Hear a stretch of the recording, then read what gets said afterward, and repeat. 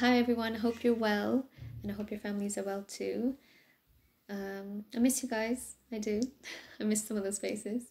But I'm not here to, tell you to put your lanyard on or put your tie on or tuck that shirt in.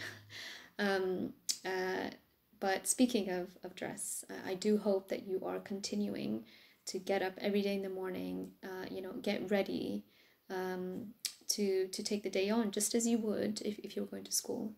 And that's really important because how you dress affects how you think. And by maintaining a routine, you are keeping yourself going, essentially. And, just follow your day to day school timetable as if you're going to classes, but instead you're just moving from one subject to another as you continue revision. But alongside that, it's also important to take some time out for working towards things that interest you the most. And that could be, for example, if you're interested in coding, you could be coding an app, or if you love writing, then you can start a blog, or write an opinion piece on somebody else's work. Or engaging, for example, if you like maths, in online maths competitions. And doing those sorts of things are really important because they help you to develop that sense of self-identity, where you are not just a content catcher, you're not just absorbing the information that's around you, but you're also being or becoming a content creator. And that's really important. And I try to live by that example myself, where in addition to teaching the said specification or the said curriculum, I also try and work on my own extracurricular activity, and that's poetry.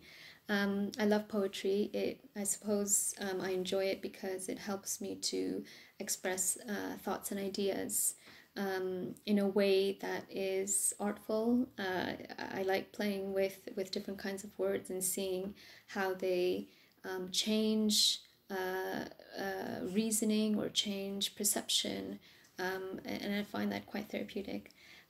So with that in mind, I'd like to share with you a poem that I wrote that sort of, it's one that I wrote recently that reflects what's been going on. And yes, it's a very unfortunate time. There's a lot of sadness in certain families because of their loss and the discomfort.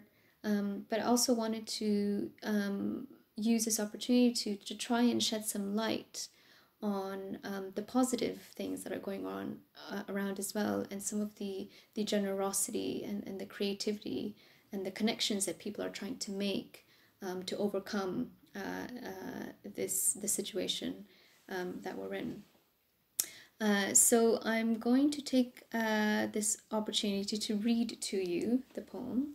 But before I do, I just wanted to give a shout out to Miss Bamji for helping me with some tweaks and edits to finalize the poem. So thank you very much, Miss Bamji. Right, here it goes. I hope you enjoy it. Blessings in the strangest of shadows. We count the rise of COVID cases in Italy and Spain. We count the rise of deaths in London and New York. We count the rise of our fallen NHS heroes who gave us hope. We count the rise of domestic violence cases in the safety of our homes. We count the drop in the number of students going to school. We count the drop in the number of shops with open doors. And we count the drop in the values of the LSE and the FTSE.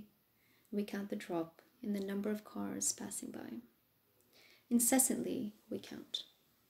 And yet, do we think to put a number to the daily laughter of our children as they run around the kitchen, the glowing spirit of our country who clap in unison for our saviors, the unnerving courage of those unable to work, humbly waiting for a pay, the growing hope our pupils hold on to as they look to their teachers for guidance, the unwavering support of our online community who help ease our wanting souls, and the grateful smile of the face of the elderly when they open their parcel of food.